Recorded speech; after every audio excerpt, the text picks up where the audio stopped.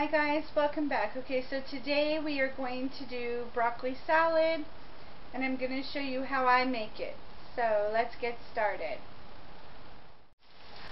Okay guys, so what you're going to need for the broccoli salad is bacon, and you want to cook it as crispy as possible without burning it because you're going to crumble the bacon after it's cooked.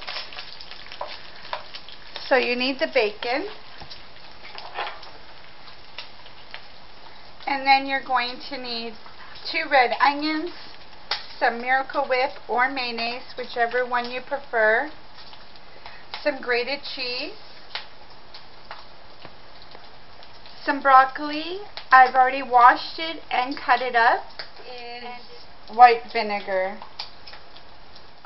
You're also going to need a 1/4 cup of white sugar. So those are the things you're going to need.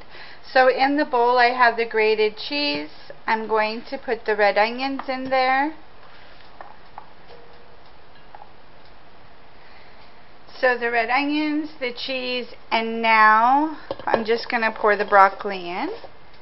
So that's everything in this bowl. So we're going to make the dressing, and I'm going to use this small bowl.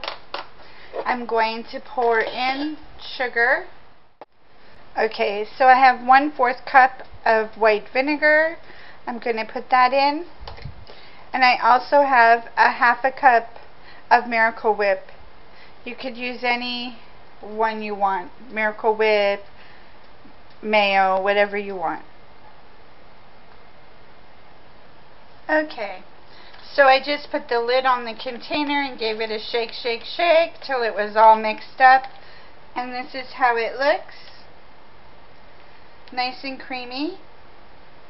So all I'm going to do is pour it over the broccoli, just like that. I'm going to break up the bacon inside. Okay, so the bacon is cooked. It's quite brown. It's not burnt. So all I'm going to do is take a piece of bacon and just crumble it up and get it into the salad, just like that. Another piece, just crumple it up and get it into the salad, just like that. That's all you have to do with the bacon. Easy and simple. And I'm going to keep doing that until all the bacon is inside. Okay, so all the bacon is inside now. So all I'm going to do is just toss it around and mix everything together.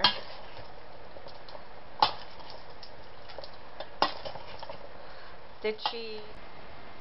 Okay guys, so that's the broccoli salad. It's all mixed up and ready to go into the fridge. I'm going to put it in a container that seals, and I'm going to leave it in there for about an hour, and then I will do is take it out and give it a shake around, mix everything back up, and put it back in for another hour just to cool off, and then it will be ready to eat.